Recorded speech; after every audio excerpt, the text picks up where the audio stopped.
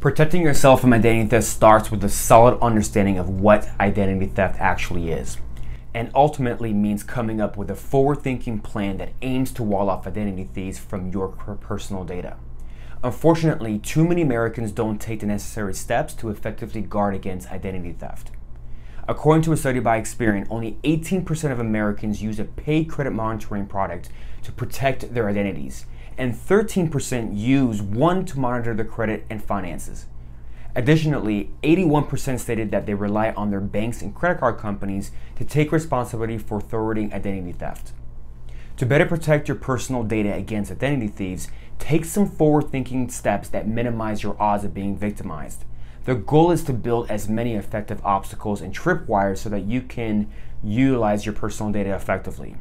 That strategy will frustrate and discourage identity thieves and drive them towards other targets whose data is easier to be fraudulently obtained. So what are some signs of identity theft?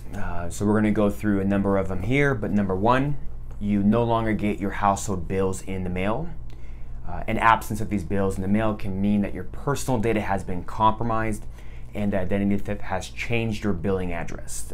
So next one, if you've been turned down for a loan or credit, first thing I want you to do is look at your credit monitoring credit report, and if you recognize any accounts that are not there, you could have been a victim of identity theft.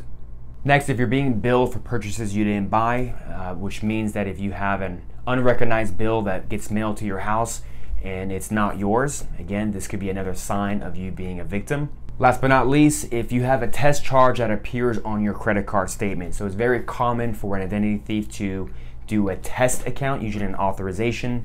If you see one that is $5 or less, this could be the starting point of a thief trying to take your account.